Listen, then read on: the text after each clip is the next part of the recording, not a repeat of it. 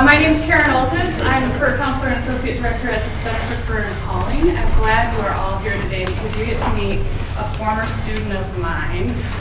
Philip was in my class, which was called Discover Your Career and Calling. It's called something else now that I can't. Patty, what's your class called?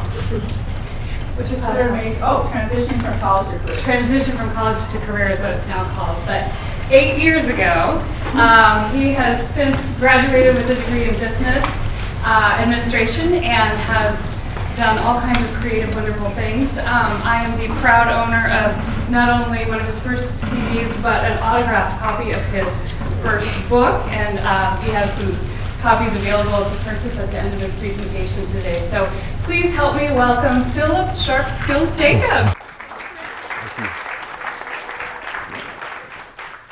How you guys doing today? Good, good. Good to see you. Glad that you made it out, and hopefully I don't trip on stage or do anything silly, but if I do, just laugh along and we'll have a good time. Is that okay? So I'm really glad that you guys came out today. I think this is a very important topic. I mean, how to be who you're meant to be. Like, that's like the Mount Rushmore of human existence, right? Like, I mean, that's the question we're always asking ourselves. What's my purpose? What am I here for? And so for you guys being here today, I mean, that really says a lot about what you're thinking about and kind of where you're at in this phase in your life. So hopefully today you'll get something that I might not tell you who you are. You know, I don't know if that's my job description today, but maybe what I can do is I can maybe give you another way or another lens of looking at that and some tools that'll help you along the way. Laser pointer. So this is what I hope to do with you guys today and for you is I hope to challenge you. Like I said, I hope to perhaps give you a different way of looking at going about how you view your calling and your career as well as your major and what role that plays in your overall ultimate purpose. And then also I want to equip you today. Hopefully today you leave with some tools that are going to help you along the way in your journey, whether that's in your career, you know, whether that's you continuing to be a student here, or just, you know, something that you might not even use. Maybe it might be 5 years down the road and you reach back and you remember something that you got from today. And then lastly, I want to motivate you because I feel like it's so important because you can get all the information in the world, but if you're not motivated and stimulated to take action, then it really doesn't mean anything. So this is what our discussion is going to center around. And I should ask, can you guys hear me okay? I'm kind of taking it as I don't need the mic, but okay, you guys hear me in the back? Cool, perfect. So our discussion is going to center around understanding your career, or I'm sorry, understanding your calling and identity, the different chasms you will face in pursuit of calling identity. And when I say by chasm, I mean we're all intelligent in here. We know what a chasm is, but really what I'm referring to is just a gap. Maybe it's an internal gap or it's where you are today as opposed to where you want to be at tomorrow. And how do we bridge that gap? So we're going to talk about the three major chasms that most of us in our lifetime will find ourselves in. And then we're going to talk about linking your major and career with your calling. I mean, that's huge. So how do you take what you're learning today and even your career, and how does that play the role in what you're ultimately going to become?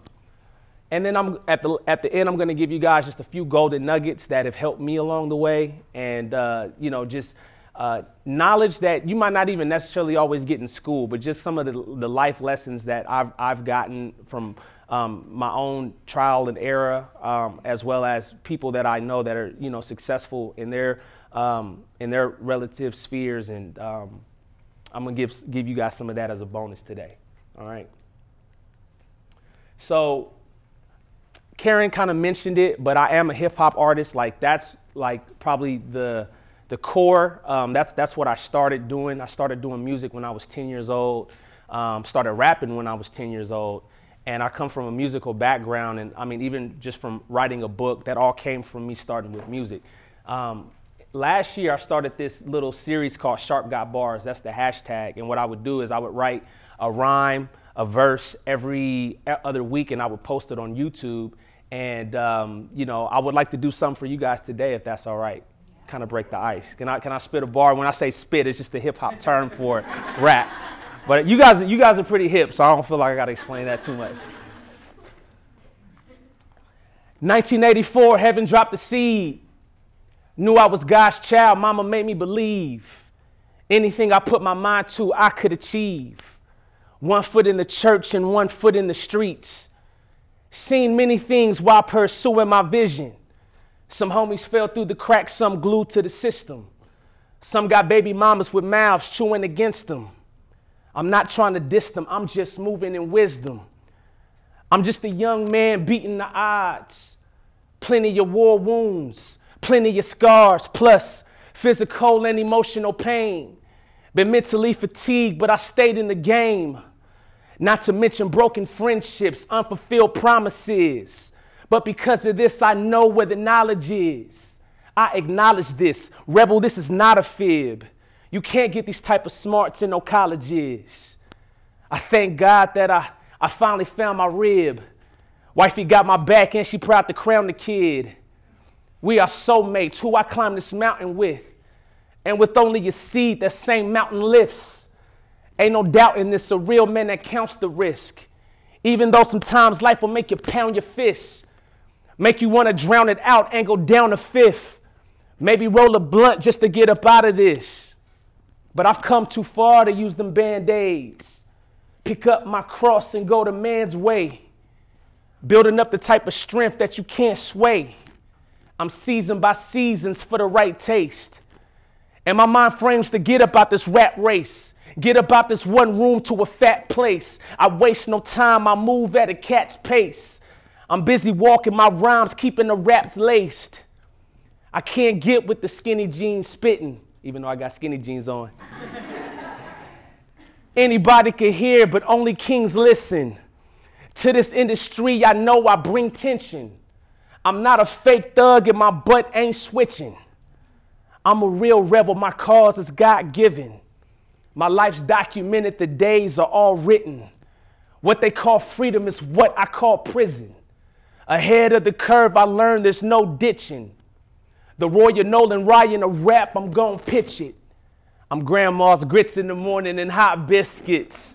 I'm addressing this to all of my misfits. I'm connected with y'all no matter the distance, from Compton to Paris, Kenya to the Caymans, R's to the sky, play hard to the game. It's whatever your lane is, just don't be complacent. The position you play, there's no replacement. Life is hard, we all gotta face this. The strong survive and teach the weak how. God bless the kid who is a meek child. Let me lend you some strength. Head to the peak now. Is that all right, y'all? My man snapping right here. Cool. He's in tune with me. Awesome. So now that we broke the ice, we can go ahead and move on with our discussion. So at least if the presentation sucked, at least you got a cool rap. So there's some essentials that you need and that you already possess in order to know who you're meant to be. And this picture right here is of climbing equipment. You know, whenever, I don't know how many of you guys hike or climb in here. I don't, you know, but if that's what you do, more power to you. That's awesome. But this picture here was just, when I was thinking about this presentation, I was like, so becoming who we are, that's such a big feat, like, you know, for somebody to really know who they're meant to be, you know. But the essentials, we already possess those. What are your unique passions? You know, what fires you up? What motivates you? What's your fuel? You know, there's an awesome TED Talk. Some of you guys may have already seen it or heard of Simon Sinek. He wrote a book called Start With Why. And he talks about the importance of your why. And knowing, like, that's the beginning of everything. Before you actually do something, and how you go about doing it is knowing what your why is. So what are you passionate about? What fires you up? That's a key indicator of who you're meant to be. And then what are your talents and your gifts? Like, I mean, what are you skillful at? You know, what do you do naturally that people compliment you on? I mean, it could be something like the way you put your outfits together, you know, the way that you're just able to crunch numbers, like out of this world, you know, the way that you do social media or writing or whatever it is. Maybe you're a good listener, but what are your talents and your gifts? I made a new word, skiffs. That's pretty cool. And that's going to be another essential part of knowing who you're meant to be. And then lastly, what is your vision? this is huge because this campus would not exist if it were not for a visionary, if it was not for somebody to say, I think that this building could look like this. You know, we look at a company like Apple Computer. There was maybe you guys have heard of Steve Jobs before. I don't know, he's kind of a big deal. But, you know, he had a vision for this company, and there's a vision for building airplanes and for all of these major movements that we see throughout the globe. So what is your vision, you know? And you may not even have a clear perspective of that right now, but in due time, you're going to begin, if you're intentional, you're going to begin to find kind of, you know, what you can see that other people can't see. And this is kind of just a side note. A lot of times, because your vision resides in you, don't get mad when other people don't necessarily embrace it the same way that you do. You know, it's like everybody can be happy for a pregnant mother, but she's the one carrying that baby, and she's the one who wants to push it out. You know, I got 2 kids, so I can attest. So. So those are your 3 essentials right there. Now, calling. See, he's got his ears up. You guys get it. This side got it. So we are constantly being called by one thing or another, and the goal is to answer the right call as many times as we can throughout our lifetime. I'm going to go on a wild hunch, and I'm going to assume probably like most of you guys in here are Christian, or at least you lied about it on your application so you can get in here. I don't know if they still do that, but I remember when I first came here, like you had to put like, yeah, I follow Christ, you know, this and that. But in our faith tradition, calling is kind of one of those buzzwords where we hear it and it's kind of like, yeah, I'm called to this, or I'm called to do that. You know, I'm called to, feed the homeless, or I'm called to, I don't know, take care of kids or something like that. But really, when you think about it, calling at its most basic form is when somebody calls your name, or on a more even more basic level than that. If the president of this university was to call you by name, what's your name right here, ma'am? Tao. What if the president of SPU was to call you Tao and say, hey, I got a special assignment for you? How would you feel about that? Feel pretty like good, right? Legit. Really, and that's really what a calling is. And so in our faith tradition, calling generally and more times the game-changing call in our life is the call from God. The call that we get in terms of where God knows us specifically, calls us by name, and has a specific thing for us to do, and even more than has a specific thing for us to do, but something to become. So that's what calling is. It's that wooing, like, you know, I called you for a specific purpose, and I called you to be something. Now, whether you become that or not, a lot of that has to do with you and your attitude towards your calling and going throughout life. You know what? I want to go back here. There's a couple things because I don't have my notes. We had a little technical thing, but another thing about calling is that I forgot to mention is you guys have probably heard the statement or the scripture that says many are called, few are chosen, right? And sometimes when I first heard that, it kind of sounded kind of messed up because it's like, you know, it kind of sounds like favoritism. Like, why is everybody called, but only a few are chosen? Like, you know, I want to be chosen. You know, why can't I be chosen? But really what it is everybody's called. Everybody's called. Everybody in here has a calling on their life. There's a specific, you're supposed to become something. You're supposed to do something specifically. But there are some people that either they decide to go a totally different route with their life, and they just say, you know what, I'm not going to listen to that call. I don't want to hear that. Sorry, I can't hear you. Click, hang up. But then there's other people that answer the call for a season, but because of the hardships that comes with calling, they invariably fall away from the calling.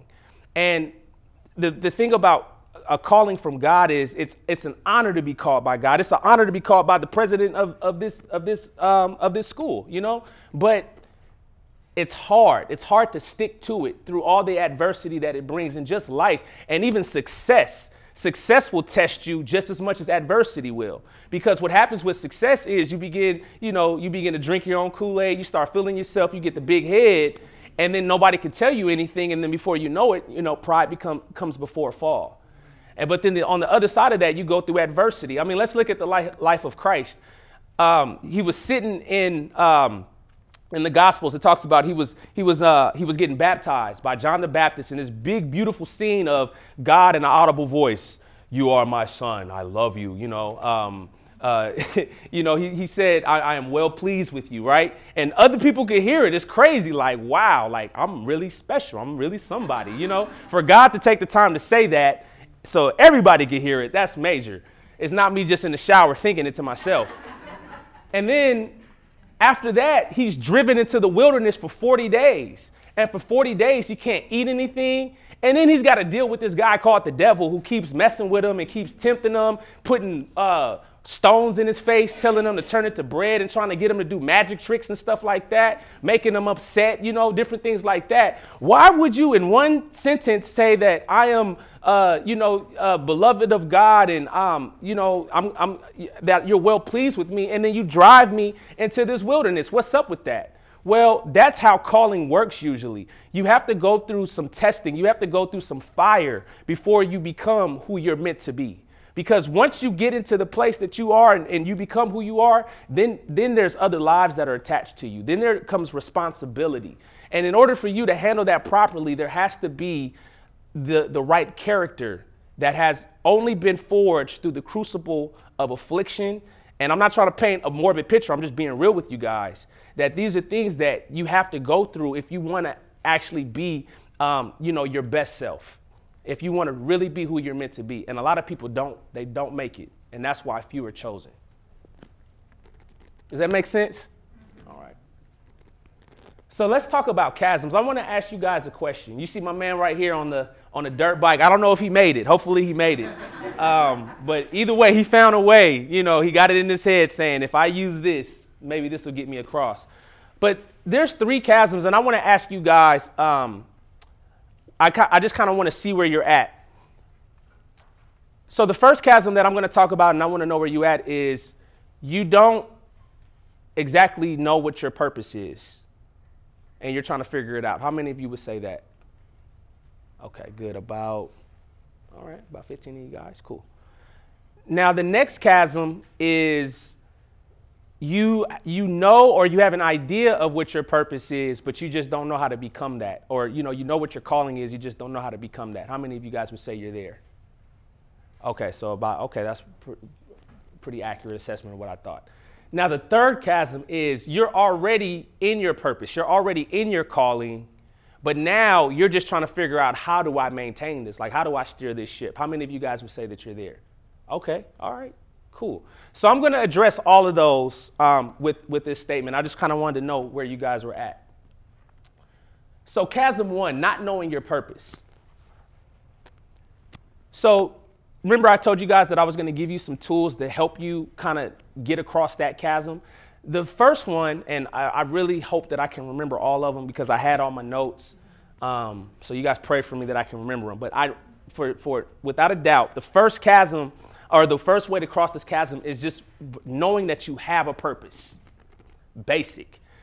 Vince Lombardi, this is a football, like, know that you have a purpose. Even if you don't know what it is yet, even if you don't know what your calling is yet, just the basic knowledge and that foundation is going to do so much for you as you begin to discover and as it becomes uncovered. You would be surprised. I mean, a lot of you guys are blessed to be at SPU and the families that you come from, but a lot of people don't even think they have a purpose.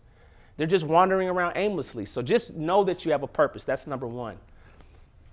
Number 2 is do things that challenge you. Like, put yourself in situations that cause you to see within yourself. And I'm not saying, like, go out and, just, I don't know, go to the harshest place of Africa and say, I'm here to preach the gospel and it's a bunch of people that might kill you. I'm not saying that. What I'm saying is do even little things, or step up to the plate and become a leader, or step up for an assignment that other people won't do, so that as you stretch and as you do things that are outside of your comfort zone and other than what you would normally do outside of your status quo, that's going to cause you to give you a glimpse of like who you really are. So kind of put yourself in those positions. And as you get that knowledge, that's going to help you begin to piece together, okay, I think, you know, I have an idea of what I might be called to do and who I might be called to be. The next one is just be patient with your process. And that's hard, you know, and especially, you know, our generation, you know, everything is instant, you know, people seemingly become millionaires overnight, billionaires overnight, successful, married with kids, like, you know, within 6 months. And it's like, how do you have kids in 6 months, you know? So, so it's like, be patient with your process. And I guess the way that you do that is if you set goals for yourself, attainable goals, you know, like this year, this is something that I want to learn about, or this is something that I want to improve in, you know, whatever you have to do that, you know, because for me, I'm a type A personality. I'm very achievement, accomplishment driven. So I have to do something so my ADD, you know, won't make me go crazy. But just be patient with yourself and understand that in due time, everything's going to be okay. You have a calling. You are called to be something, and you're going to discover that in due time. And I know I had one more point, and maybe it'll come back to me, but we'll go to chasm 2. So knowing your purpose, but not how to get there. Some of you guys, a lot of you guys raised your hand on this one. So this picture really exemplifies this because you see my man got on the fresh Armani suit, you know, but he's out in the grasslands somewhere and he's got his map up like, no, this isn't right, you know, turning the map upside down and stuff. And I feel like a lot of us, this is probably where we're gonna spend like the majority of our life, you know, is knowing that you have a purpose. But it's like, man, I got this $1 billion idea. Like you might have the next Facebook, you know, in your head. You might have, you know, the cure for, you know, cancer. You know, I think it already exists, but you might have these ideas and different things in the way that you see yourself, but you just don't know how to implement that. And I really think that that's, you know, going to kind of be a recurring theme throughout your life, and that's okay. So the first thing I'm going to say, and it goes back to the first chasm, is be patient with your process. Knowing that in due time, as you continue to take the steps and as you just continue to live life and be intentional, that who you are meant to be is going to be revealed to you in layers. Some things just take time. And that's, you know, that's just the hard truth about it. Some things just take time. You know, even I consider myself a leader, but I know that to be the leader that I want to be, it's just, there's just some things that are going to come with some gray hair and some age, you know? So that's one thing to remember. I'm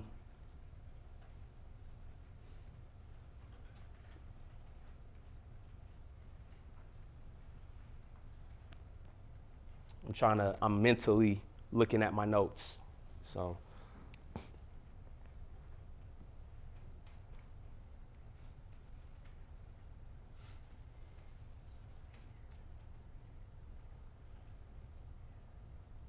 So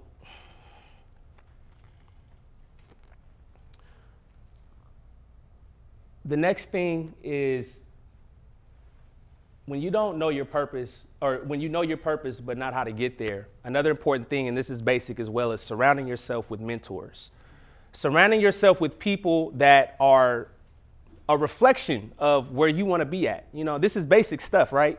But the scripture says that he who walks with the wise grows wise. So that's important. And I kid you not, you would be surprised at the levels that your life would go if you are intentional about building relationships with people that are in a place that you see yourself. Like you might see, I don't know what you see yourself as.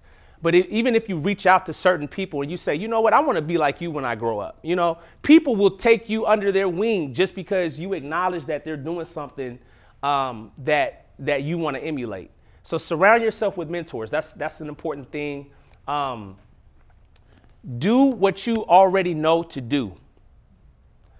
How many of you guys are like me where before I'm finished with one idea, I'm already on to the next 3? I don't know if you guys are like that. You know, I just...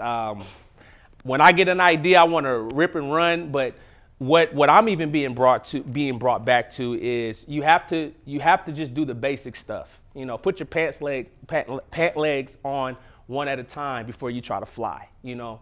And as you do that, as you master the basics of life, as you complete, you know, your different tasks and assignments and do it in excellence, that's important. Doing it in excellence, becoming a master at the basics, then that's what's going to open you up to the bigger and better things that you see. And then once you, it should always be like that. It should be like, you know, always escalating. So once you master this basic level, then you get to this level, you struggle there, and then you master that, and then you move to the next level. And that's typically how it goes. Gosh, I had so many notes on this. Do you guys have any like questions about this? Because maybe that'll even help trigger something. Is there anything that's just sticking out to you, or a comment or something like that? Anybody brave enough? Yes. How did you read setbacks? How do you handle, you know, in this thing, you know where you want to go, but you don't know how to get there, and you try something and then it doesn't work, or you don't get the response that you think you wanted, or you don't get that job? What advice would you have on that, about that? The brilliant Mrs. Lane, thank you. Somebody's praying for me because she came to class. This is one of the notes is perseverance is key. I read a lot about success. Well, I mean, in my definition of success, or, you know, sometimes, but, you know, people that have, you know, become titans in their industry, or people that are just captains at what they do. And the number one trait that I've seen across all of those different people is persistence, because we're going to fail. Like, you're going to, you know, I don't know why as a culture we're so afraid of failure. It's not that you are a failure, but it's that you continue trying something and you just learn that that wasn't the right way. So persevering and persistence is the key once you go through those setbacks of, you know, you tried something. Maybe you thought, man, there's so many different places I want to go, but time.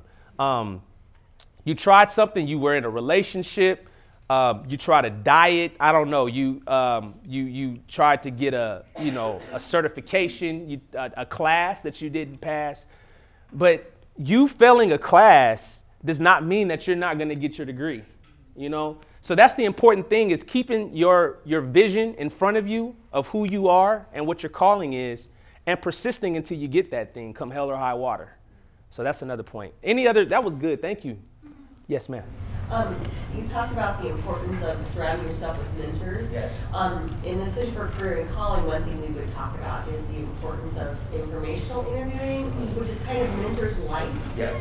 You're not really, you know what I mean? So I'm wondering if that, what role do you see that might play? Yeah, most definitely. I think Karen is the master of that, because when I was at SPU, I mean, that's what she drove home all day, was informational interviews. So again, it's even if you might not necessarily even get a mentor, because people are busy. You know, Bill Gates might not be able to sit down and, play Foursquare with you. I don't know. But you might be able to get an informational interview just saying, I just need 5 minutes of your time. And that 5 minutes will change your life, because that person or those people or that group is in a place where, I remember somebody told me, it was a fairly successful guy, and he said, what take some people hours to discuss, I can come in as the leader and change in a 5-minute conversation. So when you get to the people that are kind of like, you know, the higher ups, and they have information and knowledge that, you know, we just don't readily see. And something that you're struggling with in an informational interview or whatever can be the next key to unlock what you want to do. Anybody else? This is awesome. I like this format. Yeah. I'm kind of thinking about something like, so there are some short-term kind of goals to get to your kind of envision. There's some kind of long-term goals. And I'm thinking of so in my case, it's kind of like a purpose that is not just like doing one specific thing, it's a combination of things. Yeah. I imagine that other people share that. Oh, yeah. And I'm wondering, do you have any associations about that? Have you heard of Daniel Pink? He wrote a book called A Whole New Mind, and I recommend that you get that book, because he talks about in that book how the way that society is moving, let's just face it, a lot of our jobs and different things that, you know, we kind of take for granted are moving overseas. And the reason why is because labor is cheaper there, right? I mean, but you even have some like healthcare stuff that's going over there, some legal stuff.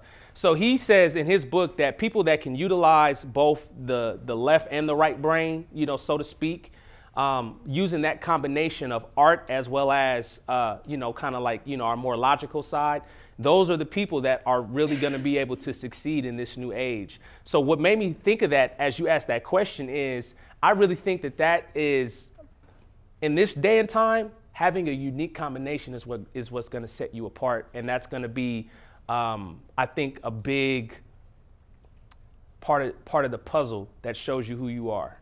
And the thing, I don't want to get all in your business, but I feel like, I mean, just with that question alone, it's not an easy road when you're like that, because so many people are black and white, you know, or they're, I mean, not, you know, literally, but a lot, I mean, we are, right? But a lot of people see just black and white, whereas you see red, you see yellow, you see like, man, all the different combinations and stuff. And the thing is, just embrace that about yourself, because a lot of people, unfortunately, not all the time will. So just keep that in your mind, like that's going to be a big part of your identity, and that's what is going to set you apart, and that's where you're going to shine at. But you're going to have to be comfortable being different, because people just, we are by nature, we go with the herd, you know, and so people that kind of stray a little bit from that, you know, sometimes it's a weird feeling. But if you can get comfortable being uncomfortable, then you're going to do awesome things with that mindset. Did that kind of answer a little bit? If nothing else, read Daniel Pink's book. Yeah, I think that'll be great. I'm going to move to the next chasm for the sake of time. So chasm 3, operating in your purpose and sustaining the right character and perspective through, this is one of the chasms I asked you guys about. So you're operating in your purpose, but now you're trying to sustain, you're trying to sustain that, like you're trying to stay in your purpose, you know. It might be some difficulty that you're experiencing, some life transition that you're experiencing, but you're like, how do I stay in that place? So with this one, this boils down to two things: your perspective and your character. So perspective, that's your outlook, that's the way that you see things, right? But your perspective also determines your character. Because if you see things like, you know, like today it's raining outside. So one person is like, yay, it's raining, good. You know, like, I can go outside and I can, you know, my plants are getting water. That's awesome. Another person's like, it's so dark and gray outside. I hate life, you know. And that has a major impact on their character. Because if you continue to think like that, you know, long enough, eventually that's what you're going to become, and that's how your brain chemistry is going to work.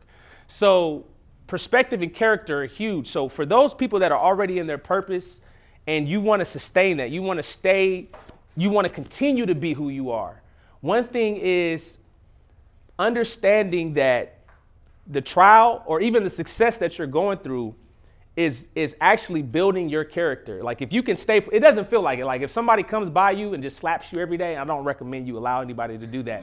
I'm just using that as an example. If somebody keeps coming by you and just slapping you or something like that, but you know that it's getting your, you know, your face stronger. A better example is when you go to the gym. Where do I come up with this stuff? Somebody's praying for me. All right, so you're in the gym, right? And you hitting those weights, you know, my guys, you know, we in there getting our chest right, you know, because it's about to be summer, so I'm getting my chest right. And I'm trying to get a girlfriend, you know, get a wife, whatever. So you in there getting your chest right, but while you're doing it, it hurts, you know what I'm saying? Like you feeling the pain, you feeling it all in your, you know, these are your deltoids, right? How many, you know, anyway, never mind. You're feeling the pain. So it doesn't feel like you're getting stronger. You know, but you are. Like what's happening is as your body is breaking down, it's actually going to become stronger the next time you go to the gym. You guys know that. So it's the same thing when you're going through adversity. Staying in position is just, you know, the word of God even says when you've done everything to stand, you stand. Like you stay in position. Don't move. No matter what it looks like, you be that pillar for, you know, of being who you're called to be. So that's one thing, that it's building your character. The next thing is your perspective. I talk about this in the book a little bit. I talk about what database do you live from, because we all operate according to a database or an operating system similar to our phones and computers and different things like that. The operating system that you have is your unique experiences, your background, and the information that you're consistently feeding yourself on a regular basis. So it's what information are you feeding yourself on a regular basis? What is your environment telling you on a regular basis? What are you putting into yourself? Even the music that you listen to, the books that you read, the things that you watch on TV, all of that stuff is feeding you information. And if you're not careful, if you put the wrong stuff inside of you, that's what's going to shape your perspective ultimately. And so you want to be feeding yourself stuff that is in line with who you're meant to be.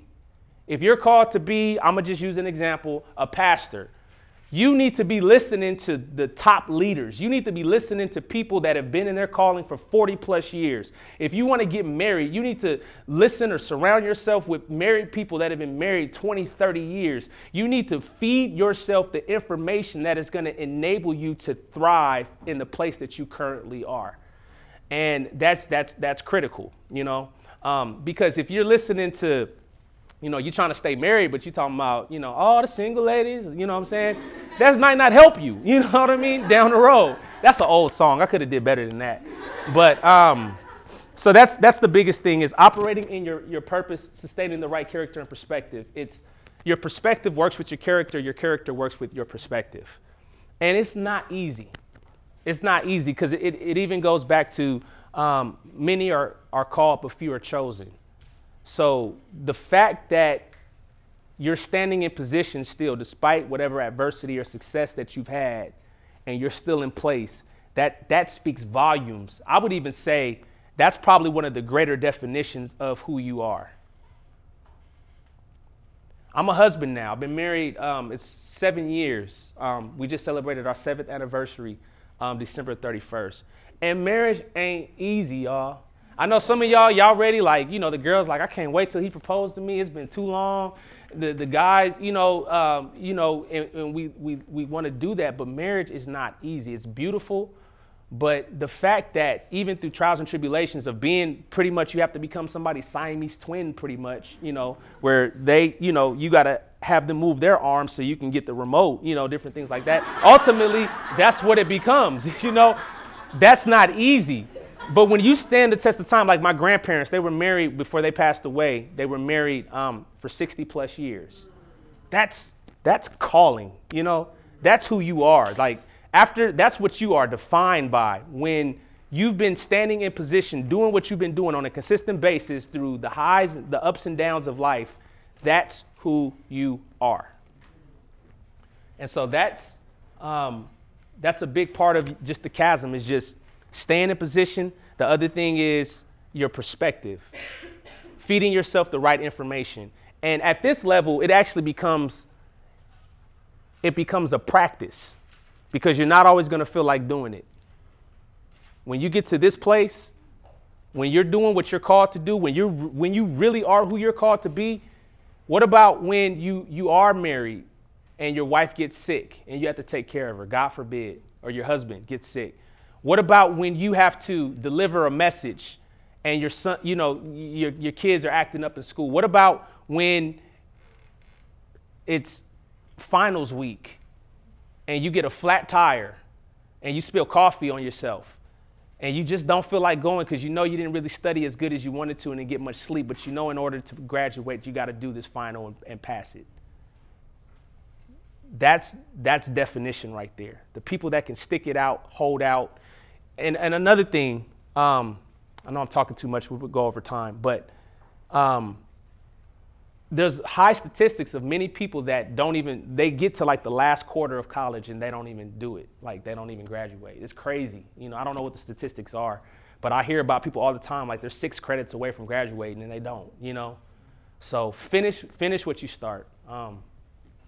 This is actually an ongoing conversation. How are we doing on time? How many of you guys got classes you got to be to within the next 10 minutes, 15 minutes? Okay. So let's get to the golden nugget so we can get you guys out. Linking your major and career with your calling. This is kind of the premise of our discussion today. So the knowledge you gain while in your major is what gives you a worldview and a palette of tools. So what you guys are getting while you're at SPU is it's giving you, pretty much your utility belt to take out into the world, amongst other things. But it's a starting point. Don't think just because you get a degree, you've arrived. Even if you get a master's and a doctorate, you have to have applied knowledge with the knowledge that you get, because that's the only way it turns into wisdom, and that's the only way it turns into power, is by using the things that you've gotten on a regular basis. And then your career gives you a platform to discover and express your calling. You notice that I didn't say that career is calling. I think that career gives voice to your calling. But like, for example, for me, I'm a hip hop artist. That's part of my career path. I'm a speaker, I'm an author, and I also am an energy efficiency consultant. You guys didn't know that, huh? They don't let me wear backwards hats though. But through all that, who I am an equipper of people. You know, like I feel like I'm called to equip, motivate, and inspire emerging leaders. Hence, if I was working at Jiffy Lube, that would be who I am, even while I'm changing, you know, the oil and different things like that. So it's knowing your core, but your career is what's going to give you, it's going to be a reflection of who you are, you know. So just keep that in the back of your mind. But your major and your career are pieces of the puzzle of your ultimate calling. The same way your personality is, your strengths, your abilities, your quirks, even your flaws. It's all part of this gumbo pot that is brought together that is your calling of who you are. So don't just think that you're just defined, and that's what a lot of times we have wrong in our culture, is we just define ourselves by what we do and where we work. But what if that gets taken away? Who are you? That's the main thing to remember. And I'm kind of rushing over this, but some of you guys are going to find yourselves, you don't even, you get your major, you're a, an arts major, but you end up being a financial person. Just because you're not doing what you majored in doesn't mean that you're not in your calling. A lot of times that's what's going to happen. And a lot of you guys, you're going to have distinct experiences throughout your life. And what that is God really making a quilt, like, out of the different parts of your life. How many of you guys got like a grandma that quilts or anything like that? And at first it looks ugly, like why you got polka dots with stripes, and then you got orange with gray, and you got all these weird colors in combination. But at the end of it, man, she lift that thing up and it's a family heirloom and it's awesome. And that's how your life is going to be. Okay. So golden nuggets, just a couple things. I know you guys got to go. So golden nuggets. First thing is know your inherent worth. And I can't stress this enough. Know that you are valuable. We live in a culture of scarcity. And what happens in a culture of scarcity is we always feel like we're not enough. Most ads that you see, it's always telling you what you're not and what you don't have. But you have to know internally what you have is valuable. Even if you don't exactly know your calling, even if you have the great idea but don't know how to implement it, and even if you're in a position where you're doing what you're called to do, but you're like, how do I sustain this? You have to know that what you have is valuable. Even as I was preparing this presentation, the little chatter, we all hear the chatter like, you can't do it. Why would they listen to you? Why do they need to listen to you? But you have to overcome that and say, no, what I have to give is valuable to this world. So that's one thing, is know your inherent worth. And that's going to be one of the main things that gets under attack. The next thing is we know who we are. You know who you are. Matter of fact, the best person to ask how this microphone works is the manufacturer. So to know who you are, you have to know who God is. That's crucial. I know it sounds basic, and but at its core, for you to know who you are, you have to go to the one who made you. Self-discovery is inextricably linked with God discovery. The more that you know about God through a real vital relationship, the more you're going to learn who you are, because he's going to reveal it. That's the only way. It's not going to come in your career. It's not even going to come in your major. It's not going to come in your relationship in a full picture. It's going to come from God himself, and you having a real relationship where you're able to actually hear and discern his voice.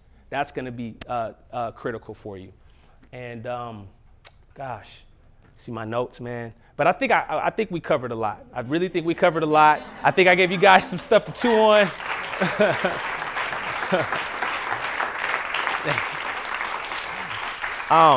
So I know a lot of you guys got to go. But what I ask is, as you leave, there is a little survey, if you guys wouldn't mind filling it out.